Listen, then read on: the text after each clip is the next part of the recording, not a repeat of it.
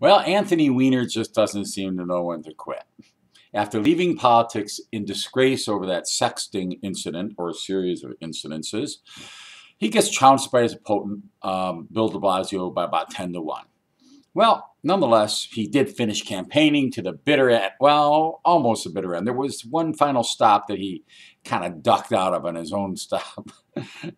Arriving in a skin-tight dress was none other than Sydney Leathers, Weiner's old sexting partner. And she boldly told the news media that she was there to offer physical support for the candidate. Well, humiliated, Weiner couldn't very well enter that door, so he went into the door of McDonald's next door.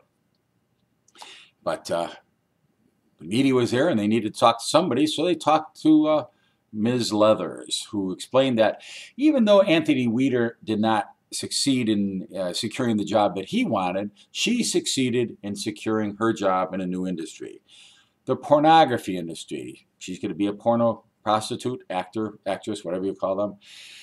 Well, as for Weiner, he summed up his opinion on prostitutes and politics by a single word. Well, a single gesture, that is. In his final exit, as he was caught on camera by the media, did he offer any repentance or remorse? No. He offered us his middle finger.